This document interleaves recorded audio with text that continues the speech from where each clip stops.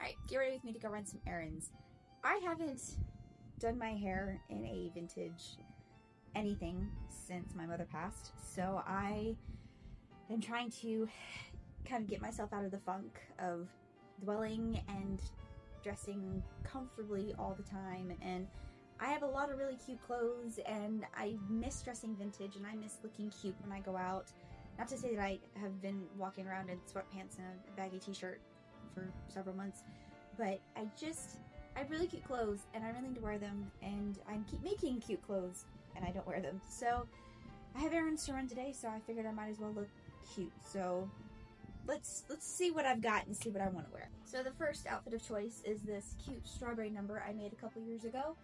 It's literally, it's a quilting cotton, and it's just got strawberries, and it's supposed to be like making, I don't know, like strawberry cake and stuff. Like, it has actual recipes on it somewhere, but it's for like strawberry jam and strawberry cake and strawberry shortcake and stuff. But it's so cute, and I love that. So that's option one. Apparently I have fruit on the mind, because my second option is this cute lemon dress that I like to pair with my green chunky heels. It has a cute belt with it, and it's just very summery. So it's like, do I want to go yellow, or do I want to go red? Do I want to go lemons or strawberry? Option three, I'm doing something a little different. I want to do a really pretty Ralph Lauren top with a plaid high waist skirt. I think I'm gonna go with the lemon because it's very bright and it's really, really cute. So let's jump into it.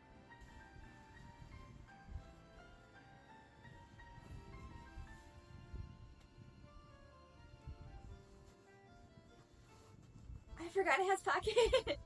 Am I weird because I like to do my bows off center? Alright.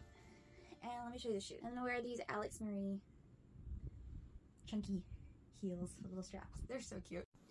Like and follow for part 2 where I do my hair.